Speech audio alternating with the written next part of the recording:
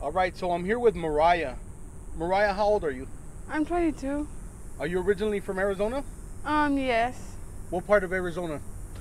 Tucson. And what brings you all the way out here to Phoenix? I heard that Phoenix is pretty good with helping like homeless and stuff, so I came out here. So you came out here for the programs or what? Yeah. How long have you been homeless for? Since I was 17, for 5 years now. For 5 years. How did you end up homeless? So my mom was in a she has Section 8, right? So we kind of got into an argument, and I got what is it called? Domestic violence. So the Section 8 didn't tolerate Section 8. So I mean the Section 8 didn't tolerate what is it called? I'm sorry. They don't tolerate those kind of charges, right? Yeah. So they kicked me out. They kicked me off the lease. So I've been homeless ever since. And that was at 17? Yeah.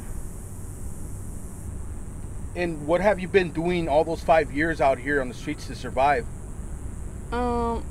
Like whatever it takes to, like, you know what I mean? Do you ever panhandle out here? Yeah. What about boosting? Yeah. Yeah, whatever it takes to make like a little bit of money. Also, I clean houses. You know what I mean? I've walked a couple of dogs. You know what I mean? How dangerous is it out here for a young girl to be homeless out here? It's scary. You know what I mean? Is it? Yeah, you just have to watch who you talk to, but also like, I don't know, have an open mind, you know what I mean? Yeah. What's one of the worst experiences you went through being out here homeless?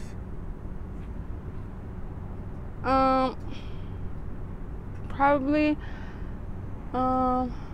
being locked in a room for like a week and a half.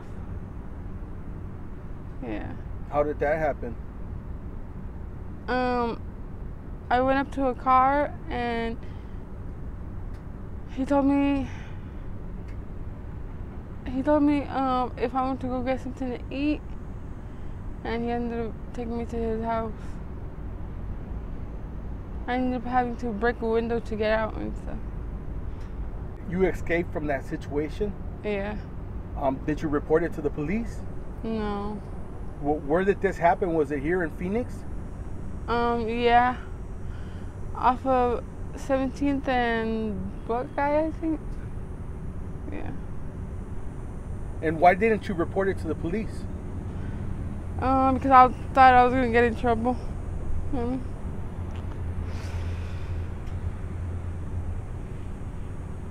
Is that the only time you had a bad experience out here? No.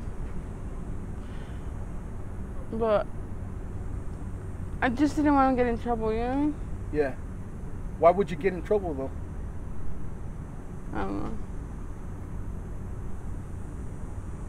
You think the cops were just gonna go out there and arrest you? No, but like, I don't know. I thought it was my fault for even talking to the person, you know? Yeah. Do you have any family out here in Phoenix? No, I don't. Do you still keep in contact with your family back in Tucson? Yeah. I called them like yesterday. What do they tell you?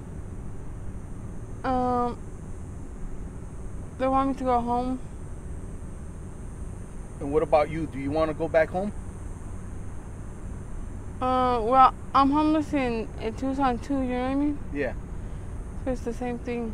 So they're not offering you to go back to like a room or their house or anything like that? They just want you to go back to Tucson.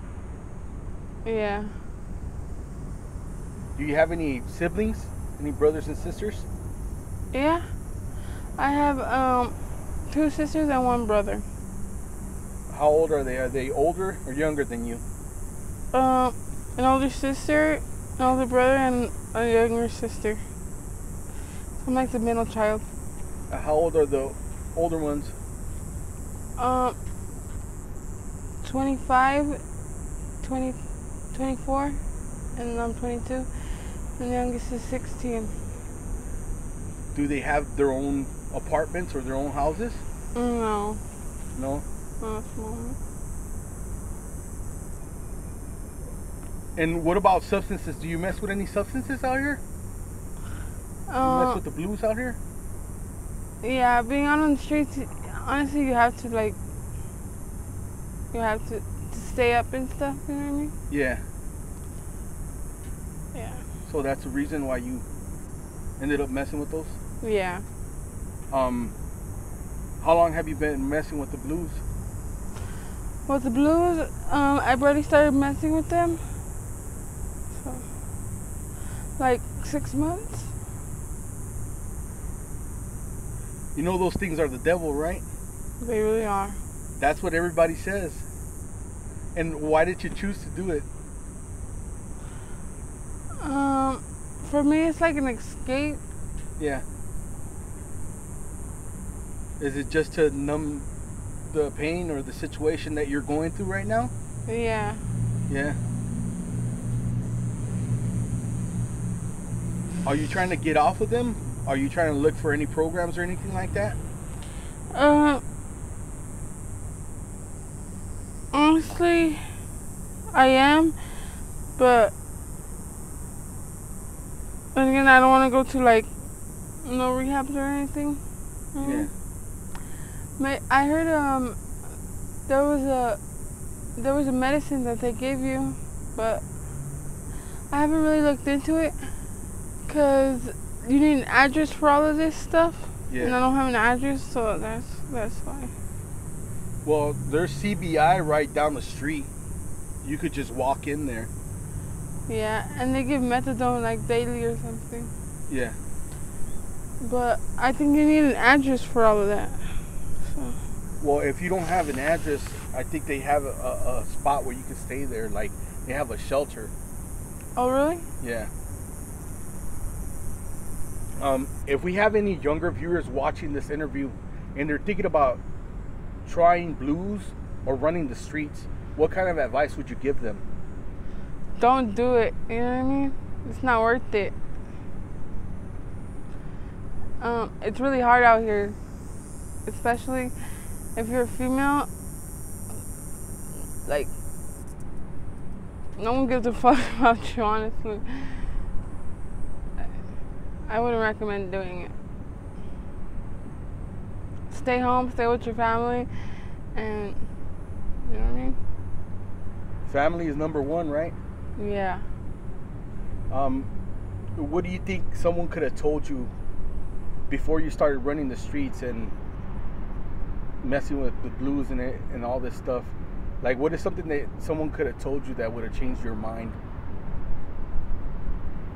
That is a hard ass world out here. I mean, no one gives a fuck. If you have any loved ones that stumble across this interview, do you want to say anything to them?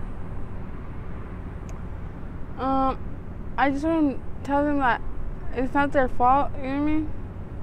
I choose to be out here, and I appreciate them for looking out, you know what I mean? And I'm sorry. All right, well, thank you for sharing your story. I really do appreciate it. Are you okay with me using this on my YouTube channel? Yes. And just in case some of my subscribers want to reach out to you with any sort of donations or help, do you have any contact information that you want to share? Like an email or anything like that? I have an email address, mvp.strawberry@gmail.com. Do you want to spell it out? mvp.strawberry@gmail.com. All right, Strawberry. Thank you. I appreciate it. You're welcome. Thank you.